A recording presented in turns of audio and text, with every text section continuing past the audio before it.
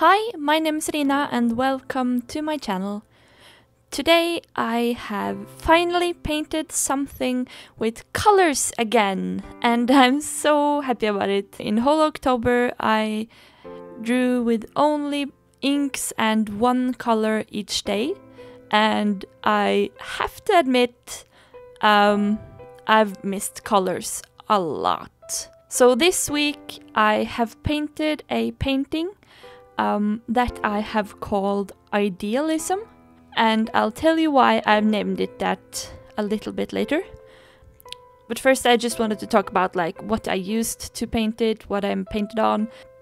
Last week I showed you that I had gotten some new art supplies and I tried out my Holbein watercolor paints for this painting, and I have to say that I really love those paints. Some of the paints in their full set, a lot of the paints actually do have quite an opaque quality to them.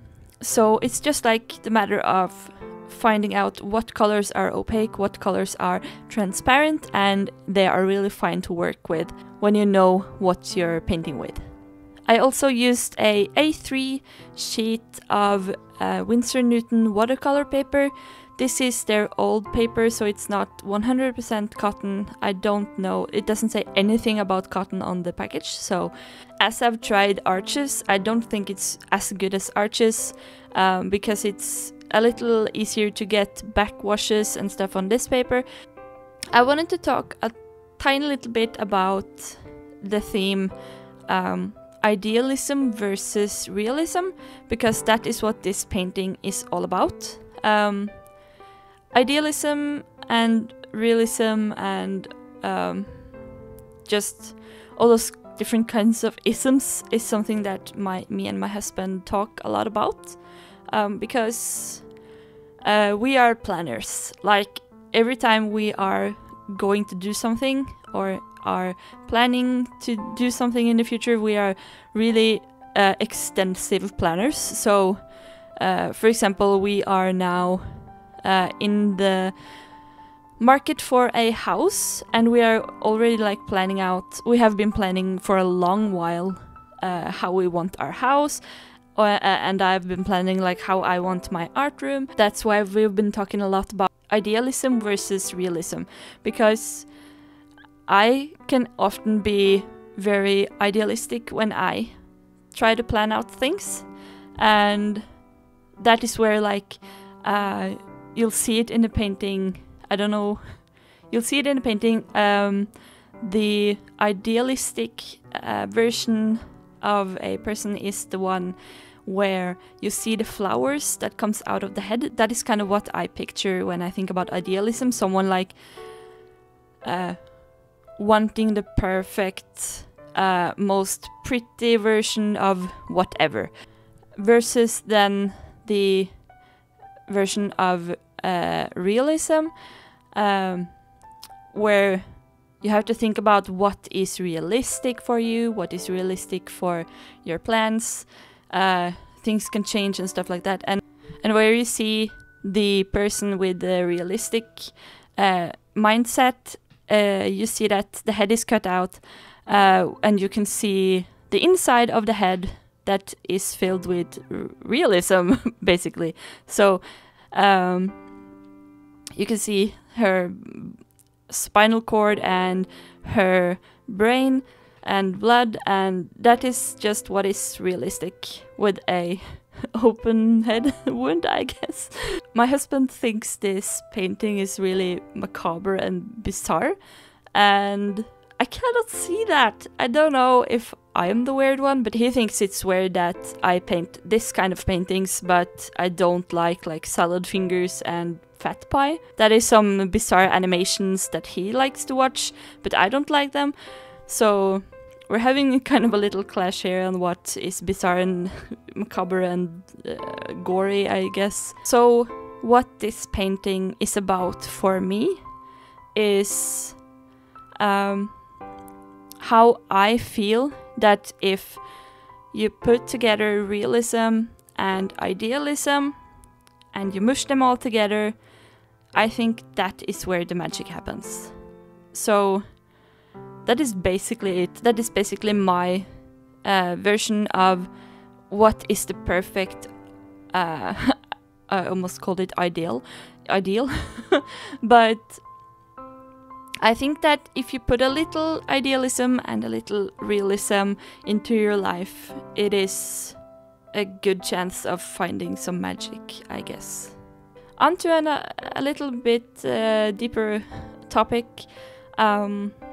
I was very inspired by, you probably heard about her.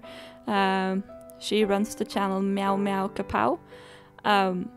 She has been very open recently with her depression and how she's trying to deal with it, and she's been making these depression comics that she have shared with everyone, and I have to say that I'm really inspired by her openness, and I feel like that is something that a lot of people should dare to be open about, because I am very clear on that.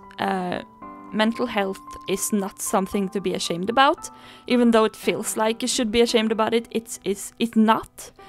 And I've been a little nervous to make this voiceover because I've been wanting to talk about this, and it feels a little weird. Like, I have talked some about mental health before, but it's scary because there are a lot of judgment, and everyone has the mental health, but some are affected by things a lot more than others, and that's just how it is. Like I said, inspired by Meow Kapow, I wanted to talk a little bit about like what's happening in my life, because I have been gone for a while now from making art. As I have said, I've struggled with depression this year, and it's starting to get a lot better. I haven't felt depressed for a month, like seriously, and that feels so great. But there's still struggles that I have around like my mental health, and it's not very easy to talk about, but I'll do my best because I feel like it's so much more easy for people to be themselves when they can be open about what they're struggling with, or anything like personal. It's always better to share than to keep it for yourself for your whole life, because it will only make you miserable if you never dare to share with anyone. So I very recently, like 2 weeks ago, I got granted disability aid. I'm not entirely sure if that is something that is normal in other countries, but we have a very good health system here in Norway. I had an opportunity to apply for that because I have been struggling with my mental health, with anxiety, social anxiety specifically, but also general, and avoidant personality disorder, and also depressions, and more stuff that I don't need to get into. And I've been in the system for 8 years now, and I was trying to get a normal job like a normal person. That was my dream when I turned 17, 18, and I couldn't finish school. I was very into trying to get a job and something that I love to do. But I used years and years trying different... I went to courses, I tried a couple of jobs, like as an intern. I tried to go back to school. I've been in treatment for the last 8 years. But after about 5 years in treatment, I realized that this isn't getting better anytime soon. And it was very hard to realize that and to kind of say to myself that that's okay. So when I, for 2 weeks ago, got my disability aid granted after I applied for it in June, it was like someone lifted a lot of weight off my shoulders. I have been so caught up in like wanting to be someone that everybody else wants me to be. I've wanted to get healthy and do a normal job, but I've just realized that that isn't possible and right now, and that's kind of why I allowed myself to go into art, because that's a hobby that I can do in my home, and it turned out that it makes me very happy to do it also. So from now on, I just want to do art as much as I have the energy for, and just keep making myself happy, because that's my new goal in life right now. Since I couldn't be a quote-unquote normal person, I'm saying that with a grain of salt. My new goal is to do the things that makes me happy and just go on with my life